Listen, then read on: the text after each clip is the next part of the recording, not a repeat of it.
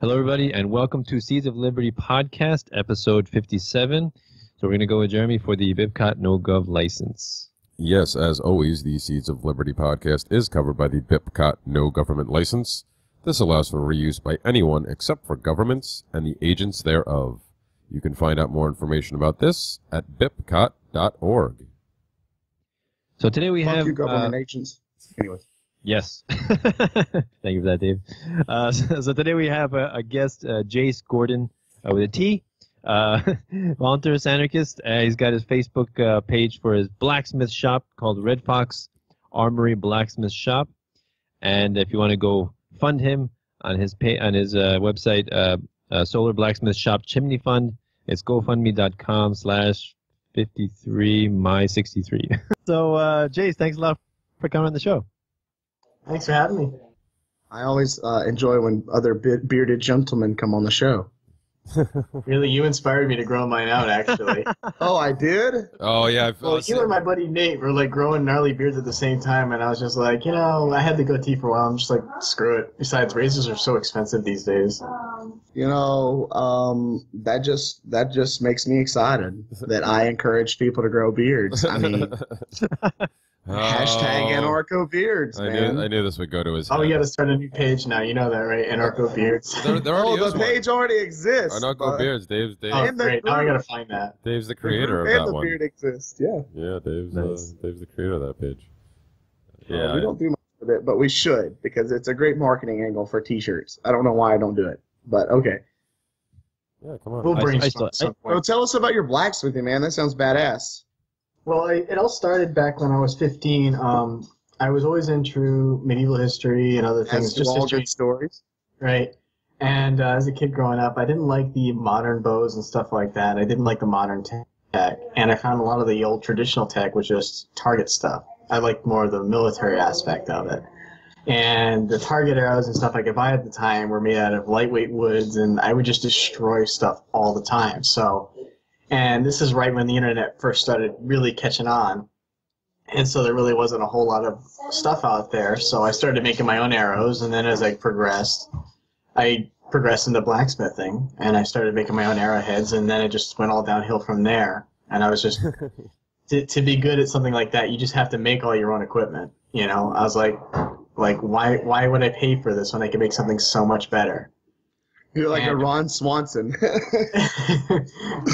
And so I can make that. So I've been fletching for over 10 years. I've been blacksmithing, roughly since I was 15, so it'll be almost 15 years. Wow. And now that I'm buying a house and I have a detached garage, I'm turning it into a blacksmith shop. I wanted to make it off-grid, so I didn't up my costs. So I built it. It's going to have its own solar power generating system for it, and I'm already in the process of building that. And the chimney fund that's the most expensive thing I have to deal with. Is I have to get a professional chimney put in. That's going to be expensive as hell. Well, the rough quote was about like $1,500 for both. I mean, per chimney, and there's got to be two, one for the wood stove and one for the actual forge. The forge will be expensive because it has to be an extra size. It's not standard size. It's like 10 inches or something in diameter. Because if you don't, you'll die of carbon monoxide poisoning, which would suck. Yep. Yeah. And it'll be first time in forever since I actually have like an indoor place I can build and machine and work with iron and materials all year round in an indoor setting. It's awesome. So can we expect like an anarchist Bob Vila type show to pop out from you or something? Only if I can talk like Billy Mays. I don't want to talk like Bob Vila. No. I think Billy Mays would be a much better sell. Go for that one. Exactly. A Billy Mays blacksmith. All right. Yeah, so I trade in gold, silver, barter, Bitcoin, all that fun stuff. I always tell people I'm always looking for good blacksmith tools. So if you ever find some in a garage, I'll trade you something for it or a service. I also do really good sharpening services for knives and things like that. I have Japanese whetstones, and I can put a mirrored finish on almost any edge you got. I just tell people, don't expect me to take a $10 knife from Walmart and make it a razor blade because it's not going to stay sharp very long. That's why I put it kind of as a disclaimer, as sharp as I can get it because, I can get a $50 knife that sharp to stay that way, but I can't get a $20 knife to stay that sharp. It's the different steel grades. It really is. And like I've got a few knives, man. You just can't break them. You can do whatever you want with them. You know, I always look at it this way. I want to expand and get into investment casting and metal and casting materials too. Like, because I was looking at all these guys like milling AR-15 lowers, and I'm like, not only could I do that, but why the hell are they buying the blanks? I've got enough scrap aluminum where I could just melt it down and make ingots and just stamp the forgings. It wouldn't be that difficult. You know, why even? It's like, just skip the whole step. Don't even buy the. You don't have to register anything. If you make an entire firearm, you don't have to register anything as long as you made it 100% yourself. You know, I want to be like Morgan Freeman in the Shawshank Redemption. You'd be like, or at least that's what I've heard. That could be all bull crap. I think there's some states. I think there are some states that actually have laws that make that more difficult. But on the whole, I believe. I think even New York, you can get away with it. But yeah, it's true.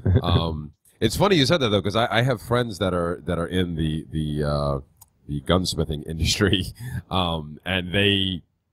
I don't know if they just never thought of it, or for them it was just too much work or out of their wheelhouse. But yeah, everyone I know buys the lowers and then mills them. So yeah, that's great that you can take that step out of the equation too. So I don't know anybody else who's doing that stuff. Well, I do all my own gunsmithing too. I just like to buy cheap surplus guns and take all the suck out of it. You know, people are like, oh, Mosin Nagant's a shit rifle. I'm like, let's try mine out. And they take it on the range and they're like, holy shit, this thing does this.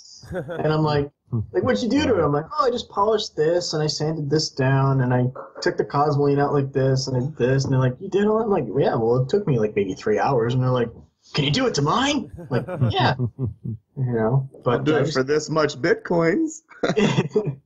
Well, it's what are bitcoins? Google them. Yeah. Google that. Actually, you know, it's funny is I only have a Coinbase wallet because I'm too dumb to figure out how to get a wallet set up for my computer. No. Get on your phone. Make sure your phone's encrypted.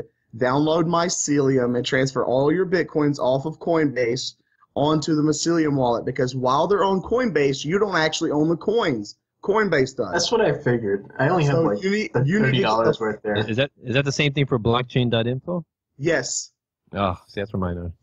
Blockchain, Coinbase, and Circle, and there's a few more. Anything that's an exchange and not a wallet, a hard wallet. Well, I mean, of course they don't have it. Why do you think it takes you 7 days to get it after you purchase it? Yep. Yeah. The same thing. I switched out of my Coinbase recently, but Dave kept. I still buy through Coinbase because all my info's already on that one. Oh yeah, buy and transfer right away. Sure, no problem. Yeah. I mean, but I've been buying silver more than within Bitcoin lately, mainly because it's still cheap right now. Yeah, supposedly silver's going to bounce real hard, but I don't know. The whole world could be it's on the verge of collapse if we are supposed to believe Jeff Berwick. I love Jeff Berwick. I want him on the show. I tell you, as a former Alex Jones nut, I can tell you right now, anyone that thinks they knows when the happening's going to happen, they're full of crap. They really are, because they've been saying the happening's going to happen for 20 years. I'm not saying it won't, because it's a mathematical fact. I mean, who was going to predict when Rome was going to collapse, right? You know, like it's like here's like the whole like happening Alex Jones movement in a nutshell. The world's going to end tomorrow. Buy gold, silver, guns, and a getaway plan. And the next day comes along. Okay, we stopped the globalists somehow. We don't explain how they stopped it. We just, exposed them and nothing happened. But this time it's for real. So get out there and buy some silver and then it follows the next day. And after a couple months of this, you just go, Hey man, it's the market. I mean, the market demands a guy like Alex Jones. He's going to go out there and do it. If no one was listening, I don't think. Well, I'll tell you this. I got a good water filter from this guy. So the Berkey. Oh, the Pro Pure, actually. Oh, the Pro Pure. But I didn't buy it through his website. I bought it on Amazon, because even though he says he sells it cheaper, he's lying. Yeah, of course. What if that is CIA water filter and it's going to kill you if you drink the water out of it? Well, the thing is, I'm not that really important. So if they had to go through all that trouble, I mean, what's the market incentive of them doing that to me? I know. I was just playing Alex Jones. Yeah, I don't. I have a pretty good Alex Jones. Oh, let's not go there. There's black SUVs outside my house at night. I gotta call Jesse Ventura. Oh, God. I was going to say that I don't think that there was I'm just ribbing him. I don't think there's a market demand for Alex Jones. I think he created the market demand for himself, and he just played on the. He plays on the. There's a market demand. No, that's not an actual. No, that's not. Of the conspiracy world. That's a market demand the same way what the government forces down your throat is a market demand because they make it a monopoly. No, he's a better capitalist in a lot of ways than most ANCAPs I know, but he literally just capitalized on the situation and just picked up the torch from what's his name, Bill Cooper, and made it bigger. He went bigger. He went bigger and better than William Cooper ever could. And Dave, could you imagine Alex Jones as a used car salesman? that's kind of how I view him. That's what he basically is. He's always trying to upsell fear. I mean, he is a fear salesman. That's his job, is to sell fear, in my opinion. But of course that's a niche. There are people out there that dwell and love fear. That's their only thing. That they love being afraid of everything all the time. That's one good thing about becoming an anarchist is because like when I was like a constitutionalist, minarchist, whatever, Alex Jones nut, I was always paranoid and pissed off at the world. Now I'm just sitting back and laughing, and I just have this kind of "told you so" mentality. Like, I told you so. This is what happens. I told you so. This is what happens. And they're like, "What are you doing about it?" I'm like, "What are you doing about it? You're making the problem worse. I just want out of the picture." Yeah, Right. I don't want to move to Somalia. I just want to be left alone. Yeah, it's like those people who say, why are you striving towards a stateless society that's never going to happen? Or even if it does happen, it's not going to happen in your lifetime. So why are you doing this?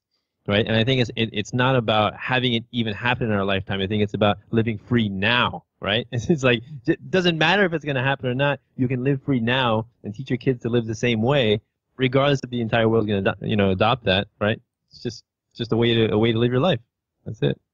Yeah, my friend Nate, I think he's gone full ANCAP. He's not really big into politics, but he's the kind of person that will listen to your arguments and just kind of take everything in. So, he even asked me, he says, well, if you don't think that you'll see this in your lifetime, why do you do it? I said, well, if I was living in the 15th century and I was against slavery, and you told me that slavery was never going to end in my lifetime, would I just start owning slaves? And he's like, so even if it's an impractical position, if it's the moral right, you'll still believe it? I said, well, yeah, it's better to be right and moral and live in an insane world than it is to go along doing insane things just because everyone else is doing it. Yeah, we don't strive for the popular, we don't make this decision for popularity. We make it because it's the moral and virtuous choice, right? That's basically, that's what I always argue from the perspective of morality. Forget about like all these hypothetical scenarios. What if you're in a dark alleyway and there's no police? It doesn't matter. It really doesn't matter. We argue for morality, not because we can see the future, right? Yeah, well, I mean, I agree. I mean, I normally do too, but that particular situation, I can argue the pragmatic side of that too. Is sure, I could say, yeah, somebody could walk up to me and tell me you're definitely not going to see this in your lifetime. Okay, so if I just walk away and say, oh, well, I'm not going to see it, whatever, how many other people do that too? And then you're still that much further away from it happening. Like, it's not going to happen if people like us aren't doing these things. How many NASA engineers got to go to the moon? You know what I'm saying? It's not about seeing, all your efforts and everything be accomplished. It's doing something that you believe is right and doing what is right. Yeah. Well, like I said, I agree with you guys on the that moral argument. But I think just purely from a pragmatic standpoint, it kind of has to be done. And again, I agree. It's got nothing to do with credit or anything like that. But it's just a matter of if people aren't willing to do stuff right now, then it just takes that much longer for it to happen. Or even worse, the oncoming collapse, which again is inevitable. It's just it's a matter of when, not if. But if that comes and there's even less people prepared and thinking like this, then the chances of a more powerful state getting erected immediately increase exponentially.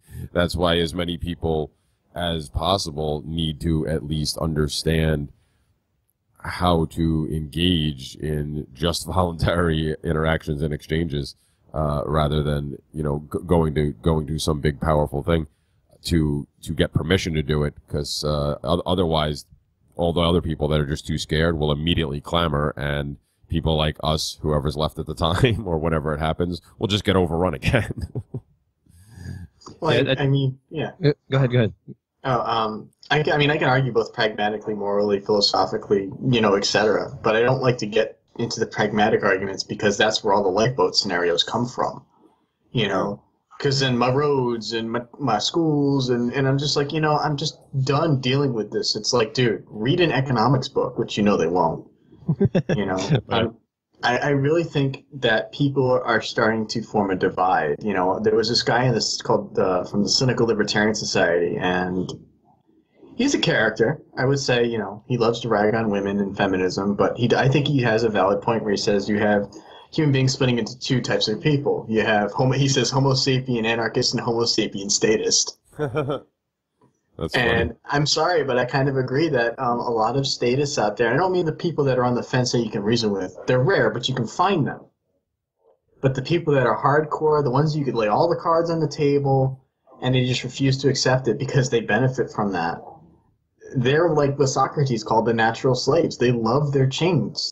They don't care that they have a gun. They have the gun in the room and get to point it at other people. As long as they get their free meal, they don't care.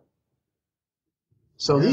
these people, I mean, I've been arguing with these people for years, and some people that are on the fence, I try not to be like a Jehovah Witness anarchist, you know what I mean? It's like when I was an Alex Jones nut, I used to, spread the message of liberty.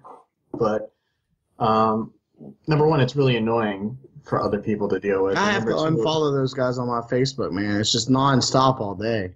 But in the end, he's like, you're not really, nobody convinced me to be an anarchist. I had to convince myself. Yep. Yeah. And the people they're either going to figure it out or they're not. And most of the people that, you're not going to win every heart and mind out there. And I tell people, I'm not here to make a difference. I'm not here to free the world or save the world. I think it's go ahead. I just want to be left alone to do what I want to do. And if people want something from me, then we can exchange value. And I can hang out with other anarchists and drink and be merry. I just want out. Yeah, I'm Yeah. ready for the Mars colony. Get Jase to Mars. Get your ass to Mars. Awesome. Yeah, I think it's pretty pretty common for when you stumble upon new information that really excites you and lights you up, that you want to share that with people, your friends and your family. You're like, this is awesome. You guys got to read this. You guys listen to this. And then they're like putting on the brakes. Whoa, wait a minute. What are you talking about? Now you're talking crazy because you're so excited about it. And then you have to realize, wait a minute, not everybody is excited about this as I am. So maybe I shouldn't, like you said, be a Jehovah Witness anarchist. I think I was that in the beginning. And then I realized, not everybody's as excited as I am. So why don't I just write articles and, start a YouTube channel? And, it's like spreading the message passively, right? If people want to watch your videos, they watch a video. They want to read your articles, they read your articles. And, if I engage in conversation with people on the street or, when I'm out with the kids, so be it. And and I got into a nice conversation today. I was at the gymnastics and I was talking to these women about homeschooling, and both of these women were public school teachers. Ooh, Both of them. Nice. Oh, and it was a very interesting conversation. And it was funny because I haven't really had that conversation in a long time. And they, brought up the, the socialization argument, all the predictable ones, and what else? Oh yeah, if you want your child to be successful, if you want your child to make money, don't you want to be happy? And it's kind of funny. I just disentangle. I'm like, how can I say this in the nicest possible way? Well, my mother's an English school teacher working for a public school, so I know where that's coming from. But the funny thing is, she's so fed up.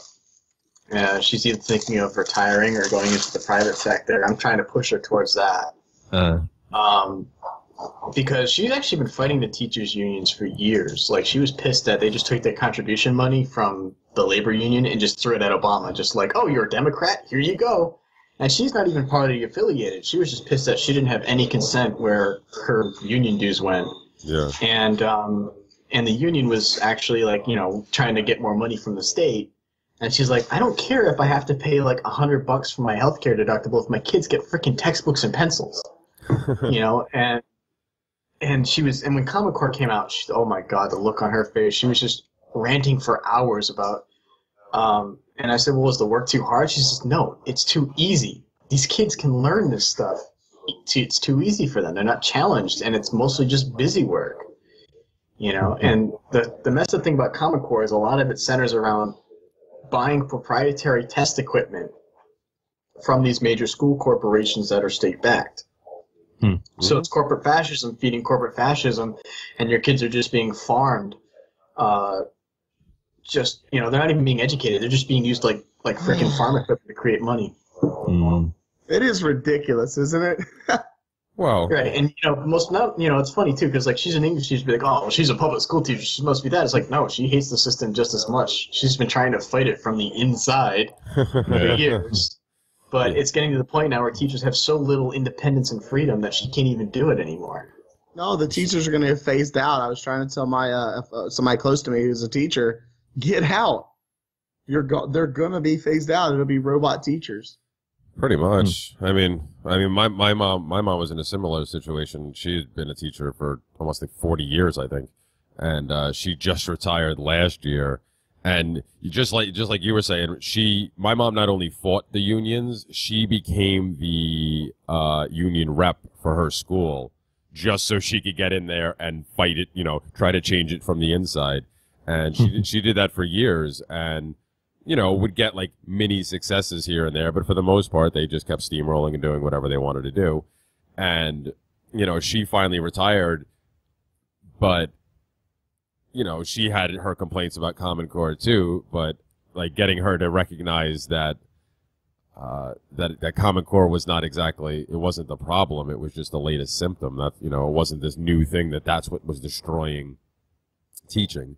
And she would at least admit that much, that the fun had been taken out of it for, you know, for years before that. Exactly. But she still thought, like, you know, she was still more convinced that this Common Core was now this, you know, much bigger. I'm like, it's not. It's all it is just the next thing in line. You know, before that was what? No Child Left Behind. Before that was something else. Yeah, I was raised in No Child Left Behind. That sucked. Yeah, but exactly. That's, you know, and even beyond the Department of Education, I mean, this has been going on since the Prussian school model got brought here in the 1850s or 60s or whatever, 70s, whatever it was. You know, ever since that came here, that's the model has just been to churn out good, obedient citizens. So it's just gotten progressively worse as the benevolent overlords have tried to tinker with it constantly and just make it worse just about every time. Well, it's like my mother was, even as a school teacher, she always, you know, she's always against regimented stuff because she would treat every student like an individual. Yeah. But you can only do that so much when you're in a regimented system that's running around like a machine. Oh, sure. Well, you have 20.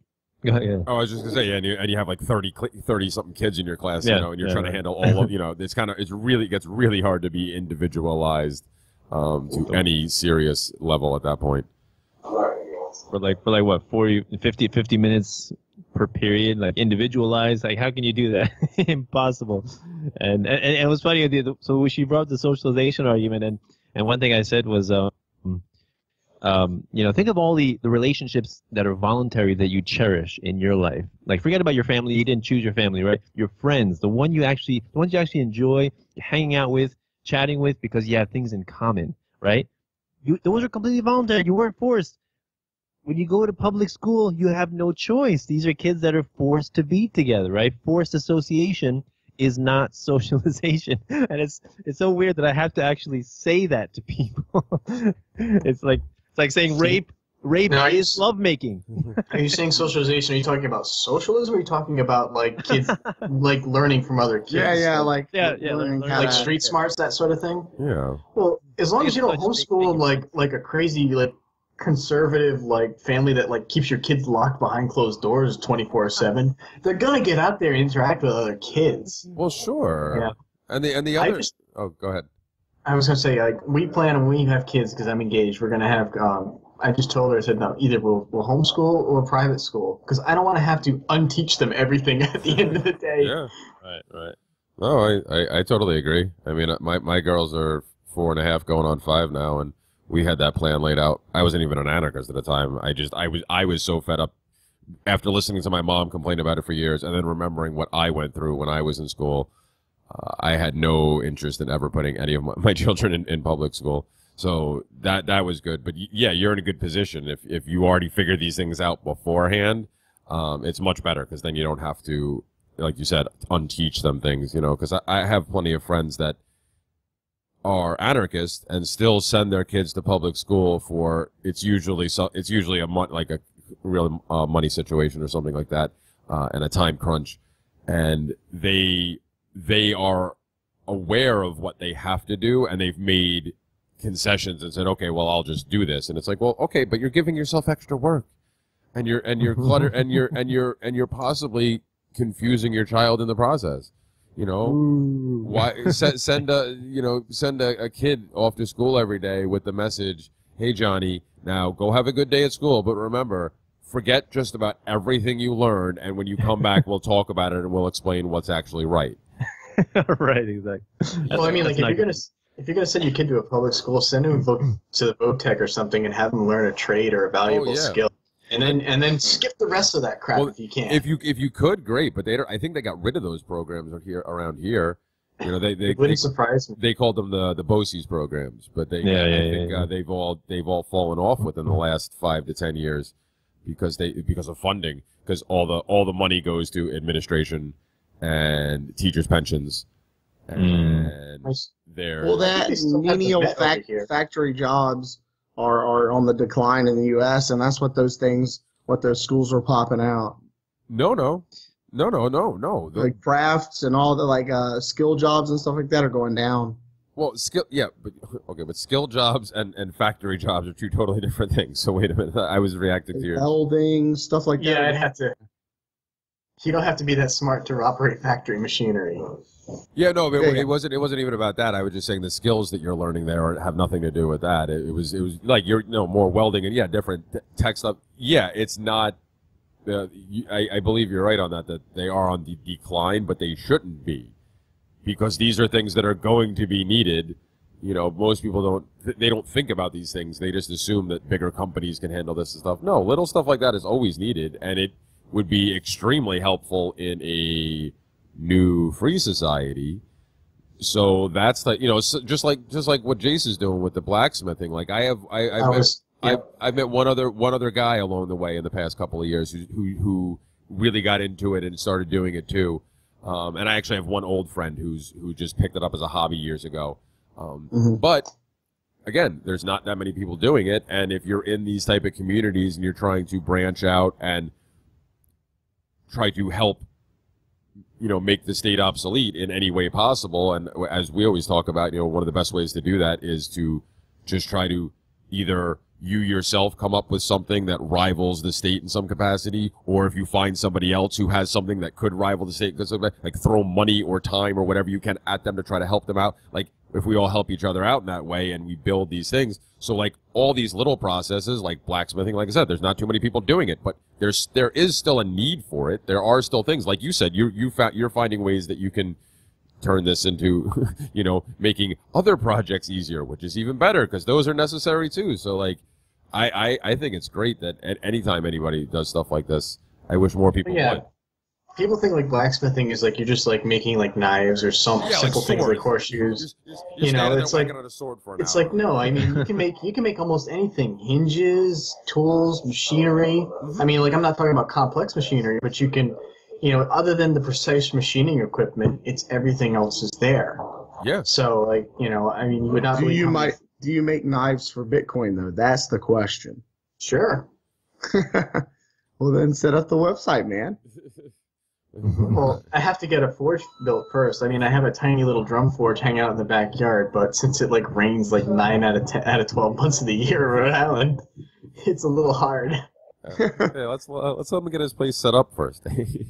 Yeah. He's got to GoFundMe. So like I'm in the process of purchasing this house and getting it fixed up, and I'm getting married, and so like all my money is just like gone.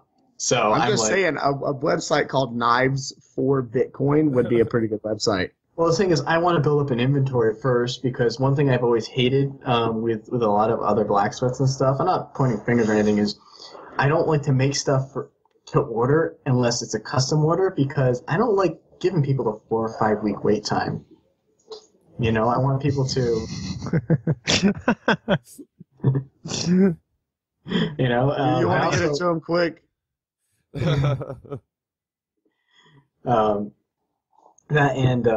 I fill the middle niche. I noticed like two things. Like if you go to like medieval fairs and stuff, you have two ends. You have the crap from China, which is only good for hanging on the wall, and then you have the stuff that costs thousands of dollars that is functional, but it's so damn expensive you'll never ever take it off the wall. You know, it'd be like using a Lamborghini Diablo as your everyday driving car, and you'd be too scared to do it because if somebody scratched it, you'd have a heart attack or you'd cry. Yeah, sure. So I fill the niche market. I try to make affordable, practical things that aren't the prettiest, but they're not bad. You know, they're decent. You know, I make the Toyota Camry of iron goods. You know, it's cheap enough and functional enough to be a beater, but it's not so expensive to the point where if you ruined it, you wouldn't be sobbing in the corner going, why did I use this? You know. Well, that's perfect. And I also like to do bulk deals because, like, I have sutlers and stuff for reenactors. A sutler is kind of like, back in the day, armies used to have sutlers travel around with them. They were like the 7-Eleven of their day. They used to carry, like, extra equipment, and everything from canteens to bootlaces and toothbrushes and stuff like that. So these guys, you know, when you do reenacting, they do the same thing. They just kind of like, they're like a little gift shop. They'll tent up with, like, anything you need. And they also sell to the general public. So, like, these guys start calling me up, like, saying, I need, like, 50 tent stakes, I need, like, 100 gravity hooks, I need, like, 1,000 nails. And I'm like, whoa. One thing at a time. Just one man. Yeah. But well, at least you know your product's in demand. I didn't think it was at first. You know, so at first I'm like, well, it's just a hobby, you know, I'll make it for myself and my friends. And then all of a sudden, like, one day, I was doing a reenactment where they're like, oh, why don't you do a blacksmith setup? And I'm like, all right, well, I got to go home and get the anvil, but I don't have a portable forge. So one guy's like, hang on. So the owner of the property comes back. You know what he brought for me to use? A rivet forge that was used to build the Empire State Building. Whoa. Wow. He says, pretty cool. He said, take good care of it, but the thing was over 100 years old and it still worked. Wow.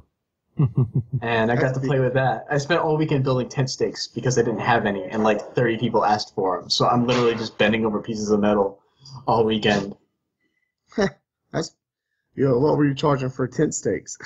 Like $4 or $5. That's You know, if they pretty cool. if they bought a set of them, I knocked a couple bucks off.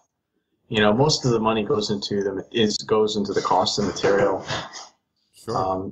You know, like Dave always says, labor's meaningless. You know, that's the problem I see with a lot of blacksmiths. I'm a craftsman, not an artist. You know, a craftsman makes something practical, an artist makes something that looks pretty and might be practical. Yeah. And that's the problem. Like when people forge, you know, they'll work 100 hours on something, and they'll sell it for like $2,000, and they'll be like, "Why can't I sell this?" I'm like, "Because you're pricing yourself out of the market, bro.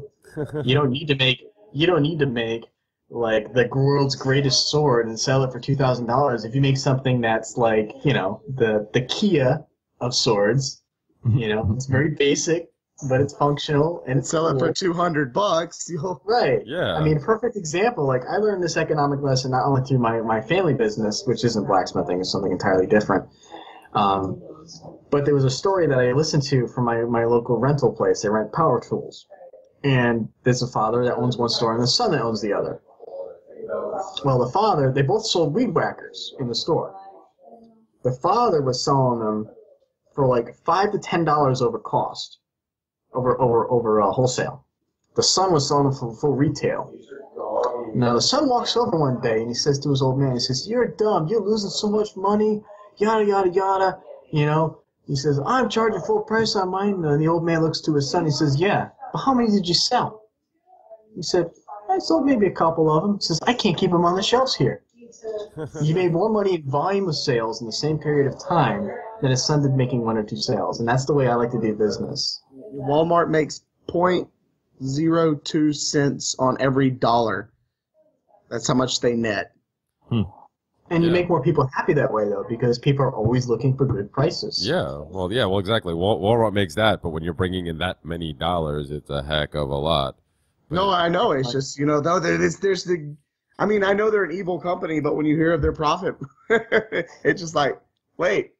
Well, 2 cents on every dollar? Or no, yeah, it's way less than that. And that'll blow most people's minds because they don't understand the economic lesson that Jase was just talking about recognizing that the whole volume thing, because most people are so economically, I think I mean at some point in my life I definitely was, and maybe even closer towards me finally becoming an anarchist. I was still pretty economically illiterate. It was only starting my business that I started to learn more things, but before that I probably wouldn't have known that. But most people don't either. They think, oh, you can sell, you sell it for this much. Okay, great. Then as long as they see sales going in, they think that's a good thing, and they don't take into consideration what the other person's pumping out. And you would actually have to show them to go, oh no, yeah, he sold 5 of them at that price, but this guy sold 20 of them, and now he actually has more money to go home with. Oh. Yeah, right. Your labor's only as good as what people are willing to pay for. Well, exactly. Right. Actually, that brings up a good point. Is that I don't know. Talk about greedy corporations. Verizon is enduring a strike recently. You guys have noticed this? No? I just saw. Yeah, right down my street. Actually, I don't know if it's just okay. So it's in Rhode Island too. Okay, so yeah, I definitely noticed it around here, and I got into a very slightly heated conversation with one of my socialist family members. One of them. And when are you going to start recording these?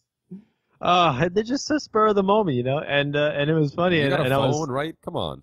Grab a phone, press record, and say bamboozer. Just get a chest cam or whatever. Seriously, yeah, bamboozer. Or the cell. Just go live on Facebook. Oh, that. You know what I noticed? You know what I noticed about the cell 411?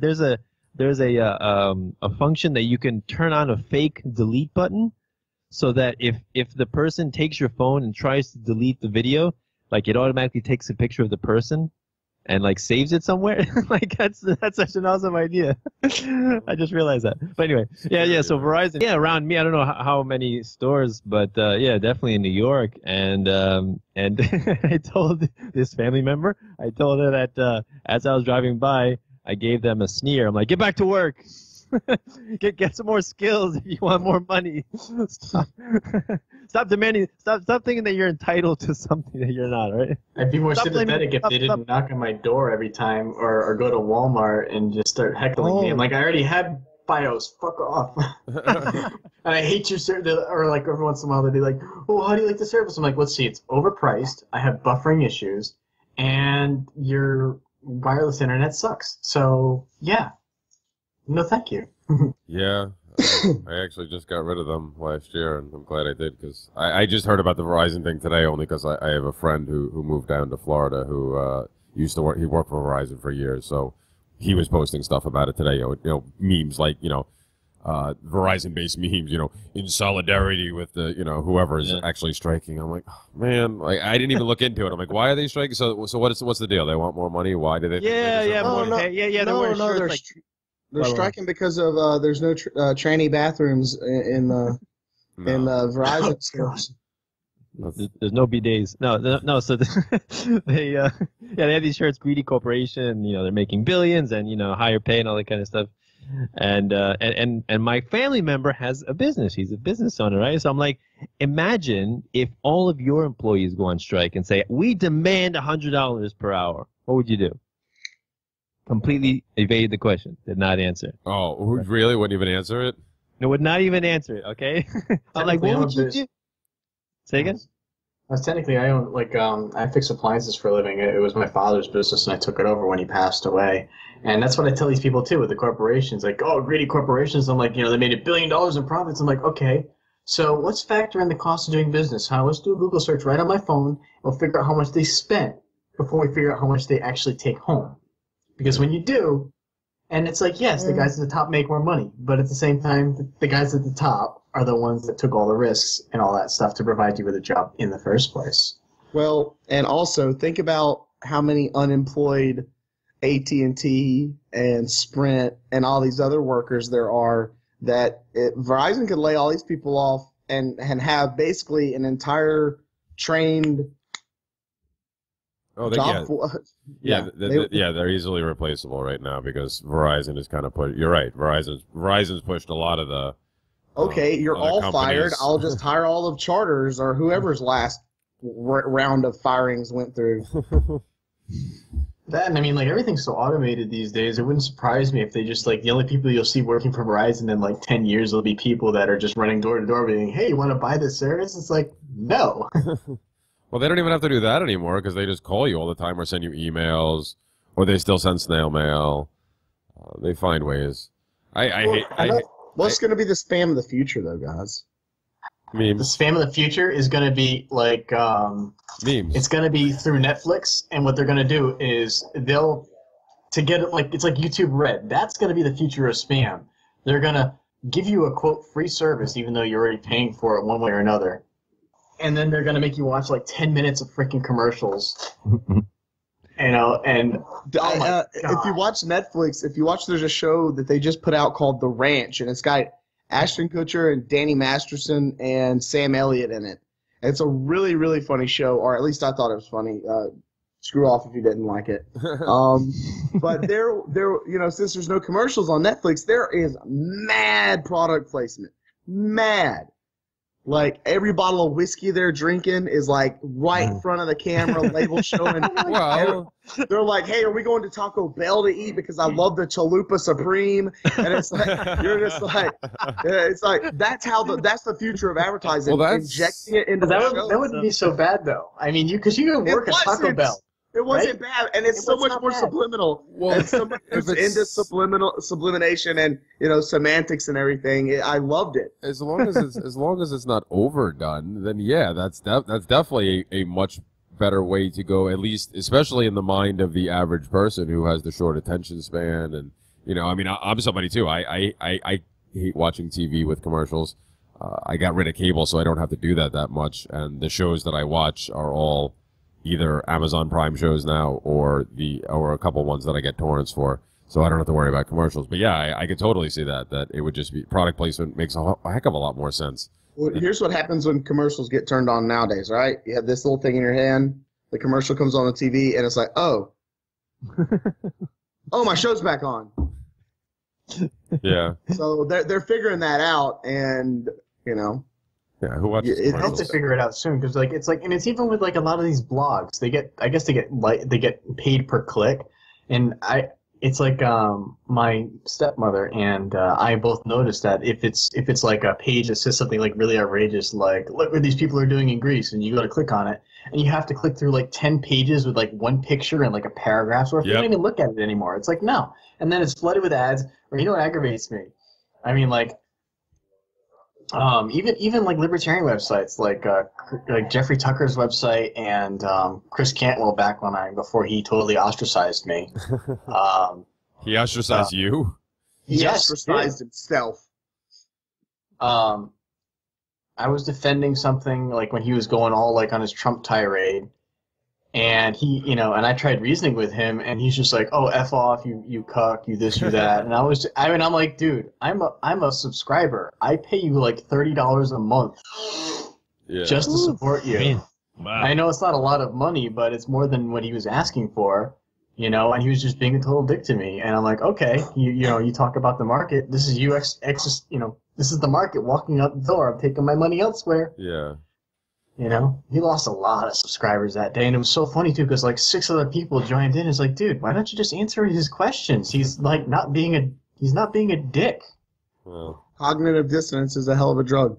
Well, I'm sure he was on the defensive that day because everybody. Oh, he thinks it's totally black and white. He thinks either you're a leftist or you're not. And I'm like, no, it's a little different than that. Like.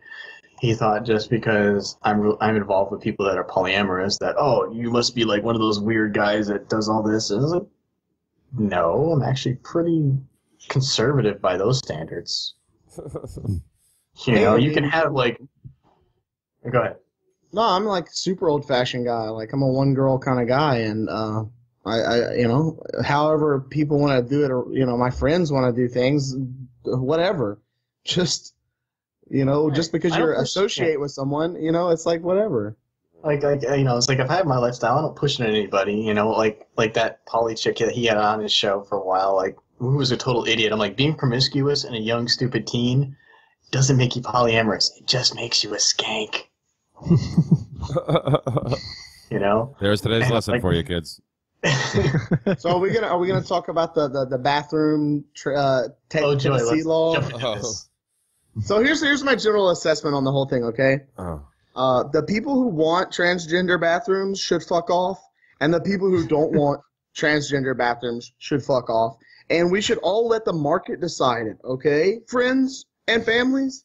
Because if, like, KFC is losing business because they don't have a transgender bathroom, they're going to slap a motherfucking transgender bathroom in there. It's that simple, okay? I don't understand why this is a debate or a thing or whatever. It's so silly and nonsensical. Well, it's a debate. What we should do... Oh, go ahead. Well, I was just going to say it's a debate or a thing because people, number one, need something to argue about. Number two, they are looking to government to solve what they believe is a problem on both sides. Because, like I said, the story, one of the stories I came up, I guess, is the Tennessee bill that just recently went through, or they're trying to push through it in the past couple of days. Religious Protection Act? Yeah, the religious protection where they're trying to block transgender bathrooms from being in certain places on religious grounds, which, again, I mean, what you said about the market forces, of course, is correct, because that's all it would really take, and that, you know, if people wish to have a transgender bathroom, great. If they don't, great, because, again, that's just beyond religious freedom. It's just the freedom of association, which we talk about all the time. And I think Dave Champion's way off on this thing, and I don't know why he keeps making. I don't understand why he can't grasp this one. I love Dave Champion, man. He's a great guy. I just don't understand why he can't get this freedom of association thing. That's why he wanted to talk about this. I honestly no, you came up with that, right? No, well, I don't know about I don't know his position on this. I didn't actually see what he was saying about this in particular. I know what he said about the whole cake thing and that in general and discrimination. He's against discrimination. I'm not saying anything about the transition. I mean, he did do a video about the transgender bathroom. No, I didn't really watch it. No, that's what I'm saying. I didn't either. All I know is that I know his position on discrimination. You're right. He's been very weird about this because we're apparently just horrible bigots, even though I don't think I've ever said whether I would put a transgender bathroom in my place or not, or whether I would bake a cake for somebody or not. But I'm just automatically a bigot because I'm defending other people's bigot rights. Is not an argument. Well, I know, but that's what he should know that. That's what makes me upset about the whole thing. He's not an anarchist, Dave. I tried to tell you this when you first brought him to me. Something about him seemed off, and now I found it. He's not an anarchist. Well, maybe we'll just have to keep working on it. He's a little. Is he a Lobetarian? He's almost there, a Tarian. Yeah, because he still talks about the Constitution an awful lot. But the whole thing with the transgender bathroom and just in general, again, is just you're right. Why does anybody need to do this other than they expect government to fix the problem? They just want attention. To me, it's like. So go ahead, Danilo. I was gonna say, to me, it's like people had a problem with forced segregation, and then the government said, okay, we're going to do forced integration. So anything the government does is force people. They only know how to solve things with violence. Forced transgender bathrooms by law. Well, exactly. Or enforce penalties will arise. Yeah. Or what's going to happen with like 90% of transgender bathrooms? The employees are going to end up using them because it's going to be the only clean bathroom in the joint. Either that, or they're just going to take the signs off and just put restroom on it and just make them unisex bathrooms. That'd be the cheapest way to do it. Yeah, that's what they should do. Well, see, actually, yeah. I mean, like, that's what they do. That's what they did in San Francisco, I think. What would the signs for a transgender bathroom look like? Would it be like a dress with a penis sticking out of it or something? They already have it. It's called a family bathroom, right? Well, yeah, but see, actually, but see, here again, we're talking about market forces and stuff. A brand new business who's building a restaurant or a store or whatever, but is going to put whatever it is, there's going to be a bathroom for the public.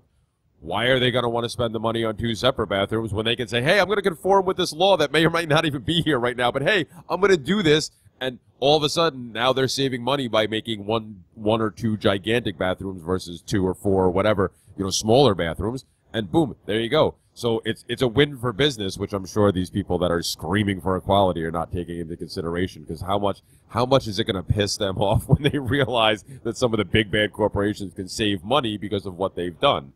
That's just that's just one of the millions of unintended consequences of using government action instead of finding voluntary means and letting the market decide. Oh, you ladies like your nice, clean bathroom? Wait till all of us guys get in there.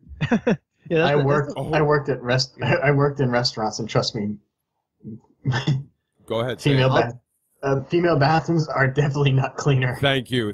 I was going to say I've been on those jobs too. Yes, they are the most disgusting things. Seriously, and I've been in some men's bathrooms where I wouldn't even. Okay. I wouldn't even hellfire. Would you see like people smear period blood on the mirror and tampons like clogging the toilets? Yes. I've seen poop smeared on the walls. Yeah. See, I'll put. I mean, Jase, I think has even more experience than I do. But for the limited experience I have in this, I would put a guy's bathroom at a bar at like 3 a.m. and most women's bathrooms at any public place, any time of day, somewhere. Women probably still might tip the scales on a lot of day, on a good day. But yeah, dude, they're gross. And there are female friends of mine who are honest enough to say, yeah, it's nasty as hell. I'm sure, yeah, you'll probably if you talk to some of your lady friends, they'll probably be like, oh yeah, if I get a chance, I'll sneak into the men's bathroom any chance I get. Yeah, men might miss the bowl, but women like miss the whole freaking it's like how? Yeah. And you know you want to speak about sexism. Guess who got stuck cleaning the women's room more than the women? This guy. Well, of course. Nice. Well, because they don't. You saying women weren't fighting to get your job? Is that what you're saying?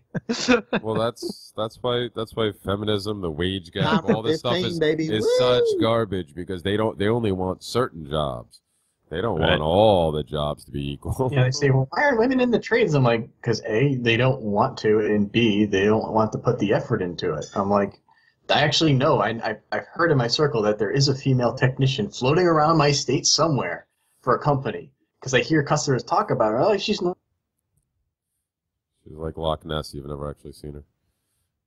The New England area that I service. Yeah. But it's like it takes 1.5 years to apprentice someone like me to do this job. And you have to be technically savvy, and you have to be able to reverse engineer things, at least to be good at your job. You could be a parts changer like the idiots that work for the larger companies. But, it's like you have some mechanics that just change parts, and you have some of them that understand how an internal combustion engine works. You want to get the guy that knows how an internal combustion engine works, because he can fix any car. Yeah. Yeah. Yeah, there's guys who know how to fix computers, and then there's guys that know how to fix computers. Well, yeah. If you know what I mean. Well, yeah, there's people that could do the physical labor, and then there's people that could do the physical labor, the programming, do everything, build it literally build stuff from scratch, and make it do really cool things. Yeah, that's not me. I can physically build them from scratch and do minor programming, maybe. Yeah, I'm in the same boat when it comes to heavy software issues. That's one of the reasons I was always in the thing with the podcast. I'd like to do a podcast because I need an outlet so I can stop scaring the crap out of my family.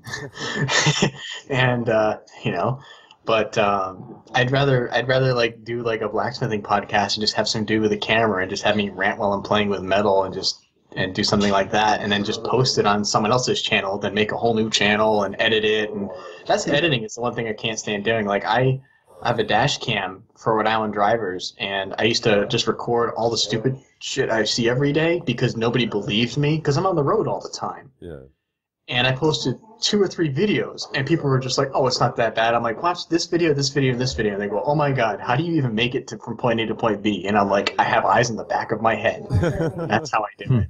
See, that's actually pretty funny. I should think about doing that, because I'm on the road all day here on Long Island, and I run into idiot go to drivers all Walmart. day. You can get a dash cam for $45, spend an extra $20 to get a 16 gig micro SD card. And in these days, it's better to cover your rear end, because some of these things nowadays, if a car bumps into your front, as long as it's in view of the camera, they have sensors in them. If they sense a heavy shock, they automatically record anyways. Yeah. Mm-hmm. Yeah, I've been meaning to get one for those other purposes. Well, actually, I've been. You mean the road pirate Yes, interactions? that's actually. Oh my yeah. god! I never got around to it, but now I can see the benefit. I tell you, it had saved my rear end. I got stopped in Massachusetts. It was one of those podunk towns, and this cop tried to tell me I ran a stop sign, which I don't. That's one thing I don't do is I don't run red lights and I don't run stop signs, contrary to most New Englanders. And the cop, I know he couldn't have seen me do it because he was out of my view, and I look in my rearview mirror like every 3 seconds. And he would, if he was in my view, he would have been like 600 yards away, so he couldn't be able to see that anyways. So, and he's like, "Oh, well, you ran a stop sign." I said, "No, I didn't. Would you like to see the dash cam footage?" And his attitude just changed immediately. Wow, nice. It's just like, then he became kind of friendly. It wasn't like rude, really obnoxious or rude, but he was fishing. Oh, sure. And when he found out that I just cut the hook, he just let me go. Well, no, Would you like to see the footage?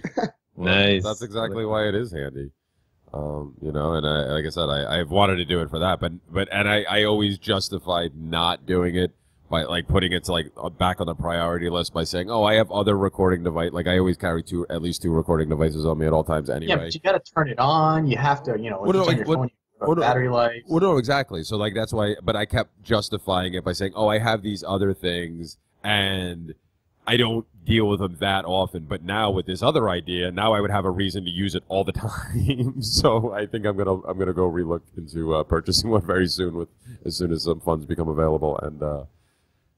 I may start doing that. That'll be just interesting. Be careful, because there are some knockoff cameras that are exactly the same model, but they're made in China, and they're like an inferior copy. So just do some homework before you buy. Yeah, I try to do so. I tried to buy one that had a rear view camera, which I really wanted, and it turned out to be absolute crap compared to and the funny thing was, it was twice the price of the one I bought at Walmart, and it was inferior quality.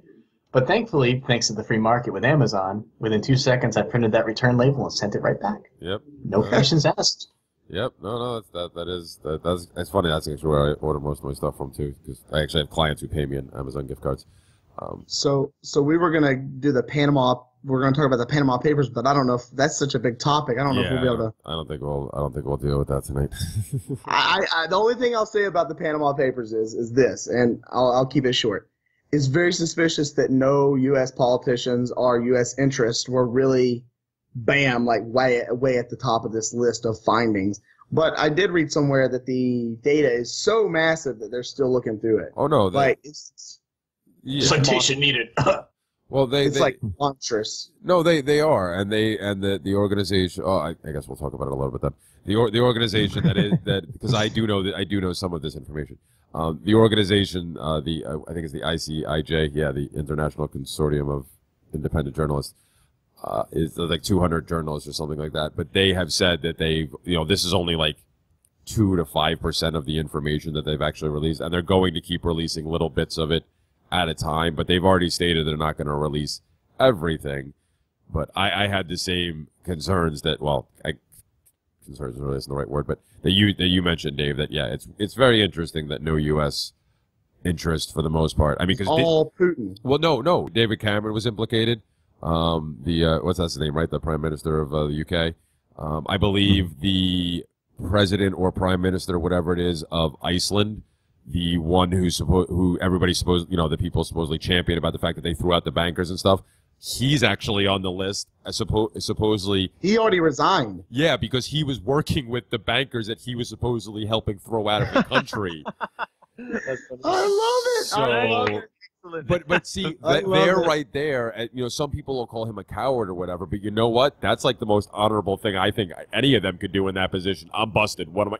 Don't even wait. Don't even try to explain it away. Just be like, I'm out. I wish that's what more of them would do. Exactly. That's what I'm saying. It would be so much caught better. Me red-handed, I'm out. Because, like, if they fight it, then there's going to be, I mean, obviously, if it's atrocious, they're going to get taken to court anyways. But, like, if they call him doing some stuff that's quasi-illegal, legal, whatever, it's in this weird gray area, and he's just like, I'm out. Yep. I'm sure he's just trying to save his ass because he probably knows more shit's coming and he wants to get out. Yeah, like I said, smart guy. But yeah, so that's what it is. So that just like the Guardian with the Edward Snowden leaks, like they kept letting stuff out a little bit at a time. That's what this group apparently is going to do with this information.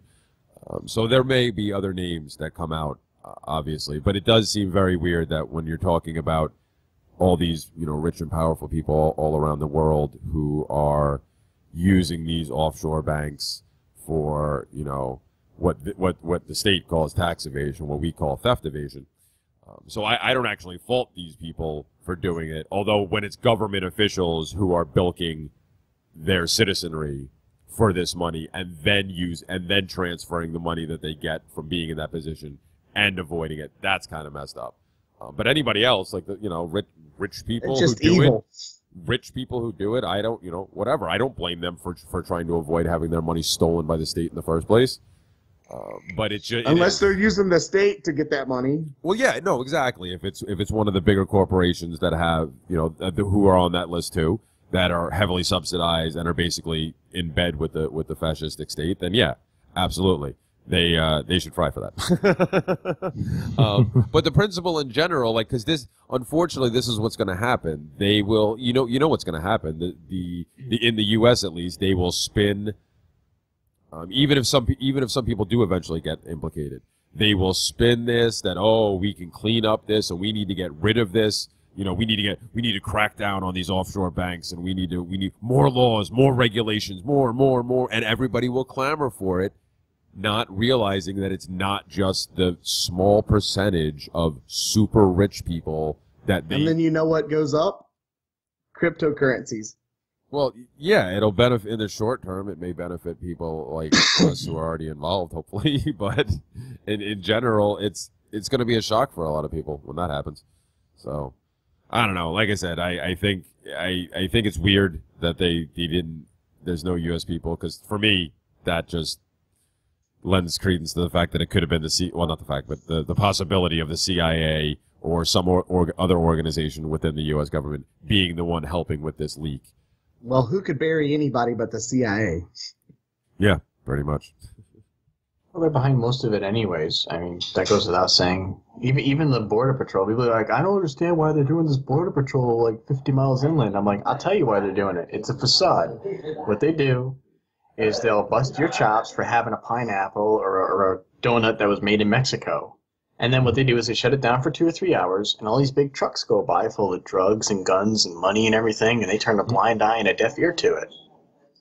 It's all a facade to make it seem like they're doing the right thing and being secure when they're really just continuing their own criminal Ponzi scheme at everyone else's expense. Yeah. And this whole thing sounds like a dog and pony show to be like, oh yeah, tax evaders, terrorism, and what they're going to do is those companies like mine that could, in theory, like I don't have a lot of money, but if I was like a corporation, a large corporation, and I wanted to take some of my money out of the country, they're going to like clamp down on me. Yep. Meanwhile, guys that are connected to the CIA or whatever like that, they're not going to be restricted at all. They're just going to either change the names or do a political song and dance and get through the cracks anyways. That's how it always goes. I mean, it's like you can't police the police with police. It doesn't work that way. Nope. They'd be like, we investigated ourselves and found us innocent of any wrongdoing. The dog doesn't bite the hand that feeds it, my friends. Well, even worse than that, it's because it's not even they're not even being fed. They're just watching each other's backs. Everybody, the watchers are watching the watchers, the watchers. We should just look into who makes up this international journal thing. Like, if you see BuzzFeed in there, we know we're screwed, and it's not anything credible. Well, I've heard. I mean, from what I've read into it, I've heard Soros is connected, which is just a joke because he's nothing. He's not independent. His organizations are not independent in the least.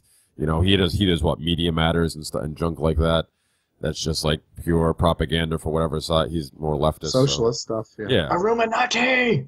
Which I mean, there's plenty of supposedly he's just a socialist globalist.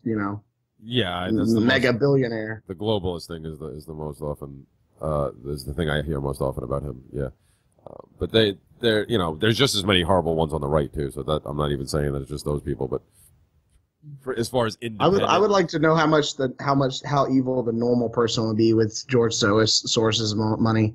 He's just a normal dude. He's just got a lot of money. That's the only difference. Most people with a lot of money like him would just buy stupid shit with it. That's what I think they would do. Yeah, because he's got a lot of money, but he's got like Bill Gates money, and Bill Gates does some weird and kind of messed up stuff, but he doesn't seem to be as nasty as Soros is, or at least on paper, I guess. He has better PR, I guess. Well, that's what I'm saying. So, but yeah, is it possible that much money and essential and subsequent power could change anybody? Sure. I don't know who amongst us. Well, definitely not amongst us, but in general, who is pure enough to have that not affect them in any way. But I don't think it's necessary. That would be a done deal for everybody, basically. Well, the only thing that keeps it perpetuating with somebody who became like psychotic or sociopathic with that much money would be a state. Without a state, somebody would get his money somehow. Pull him down from the market. Competition would either root him out, or if he tried to do something crazy like march tanks on Ancapistan, every Tom, Dick, and Harry redneck with a gun and an attitude is just going to be like, yeah, nope, we're not having this anymore. Yeah, exactly. Yeah, we'll see. Right. So Jase, so before we go, can you, we always like to ask our guests for your favorite quote of all time. So many good quotes. I like a lot of stuff. I like a lot of stuff from Spooner. All right. No man is any less a slave because he gets to choose a master in a term of years. That's one of my favorite quotes. That was one of my first quotes I ever heard from Spooner. Lysander Spooner, my man. Yeah, I just heard a Dangerous History podcast that he did on Spooner. Pretty cool. I think it's like his first DHP Heroes episode was on Spooner, right? Yep. Episode 25. So yeah. So before we go, also please plug your how people can reach you. If they want to follow you or like you. If you have any questions about metalwork or blacksmithing or aggro stuff, if you guys need me to make something, fix something, whatever, you can check out on Facebook Redfox Armory Blacksmith Shop. And we have a GoFundMe for the chimney, so we can get that thing up and running. It's still a work in progress. It's just the main reason I decided to do a GoFundMe was because I am running out of funds because I'm tied up in so many other projects, and I've been putting it off for 2 years, and I'm like, I need to shit or get off the pot with this project and get it off the ground and get it going. Because I feel like if I don't do it now, it's never going to happen. Mm-hmm. Well, yeah. Sometimes that's all you need to get that fire lit under you. So there you go. Put the pressure on yourself. You got to do it now. Do it now. Yep. I hate procrastinating. I've always been the kind of person to nip it in the butt. Well, I'm the opposite. Yep. Yes, you are. Is that how the beard started? You just kept forgetting to buy a razor? Yeah, I'll shave it next week. I'll shave. My old boss used to call me the most efficient procrastinator he's ever met. Nice. He's like, it looks like you do nothing, but everything gets done. I don't understand it. So what you do is you get everything done, and then you pretend to procrastinate. So my methods are my methods. I'll keep them hush. But also it's conversation. really the beard that does the work. That's what it is. The beard is self-aware. Well, I have gnomes. Tons of gnomes. He hides his tools. You know, they don't know how many tools he has. They do all the work for me.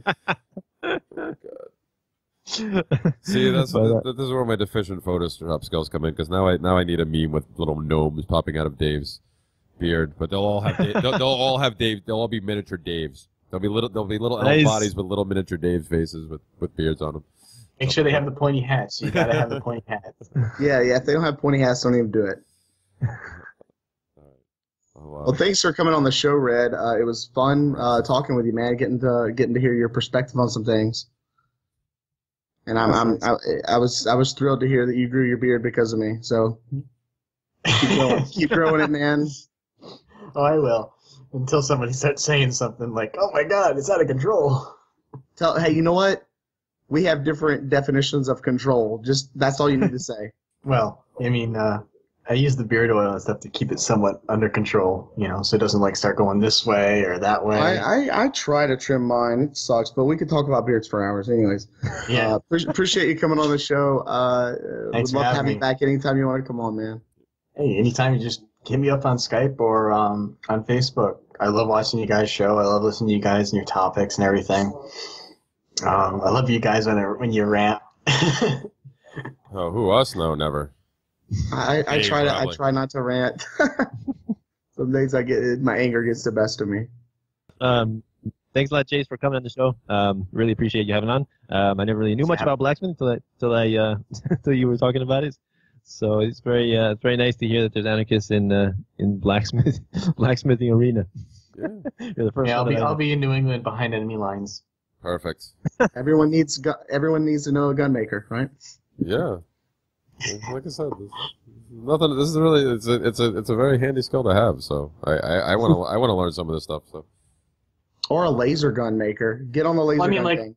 I've always been very strong in the belief that anarchism is tied to prepping, and it's because it all ties into self-reliance. And I've always been willing to share my knowledge with people, but I have just one simple rule: you either come in with my full attention or you walk away, because I'm not going to repeat myself. You know what I mean? Sure. Well, what was that? Sorry. Bye, Dave. Bye. All right. I mean, if somebody wants to get into a project, if they half-ass it, they don't give me their full attention, I'm just going to be like, you know what? You're not interested in this. Go away. Go do something else. I'll find somebody else that I can teach this to who won't waste time. Yeah. Good stuff, man. Yeah. Awesome. So, Jeremy, I was just going to say, please stay in the dog walking business. You are fulfilling your demand. The market needs you in that, all right? This will just be my new hobby. That's all. You cannot let these people down. They rely on you for their vacations, for their vacation out in the Hamptons. Come on, they need you. Hey, maybe I could start making my own choke collar, my own prong and choke collar. So there you go. I'm thinking an anarchist Caesar Milan show for True TV. Let's get it in the mix. Yeah. All right. I'm thinking about selling transgender bathroom signs. What do you think about that? We should just start doing that. Nice. You probably clean up, so that'll be great. Well, great conversation, gentlemen. Thanks a lot, Jase, for coming on the show. Really appreciate it. If anybody wants to help us out, you can like, comment, share the videos, spread the message of volunteerism and freedom, and also subscribe to see more shows. If you want to support us, you can do so through Bitcoin or Patreon. That's patreon.com/Seeds of Liberty to help us out. $1 a show is enough. It's all we ask. If you enjoy our content, you derive value, just feel free to compensate us because, value for value. In the end, we are capitalists. So thank you very much, gentlemen. This is the Seeds of Liberty podcast. Wishing everyone have a wonderful day. Take care. Peace. Bye. Google volunteer.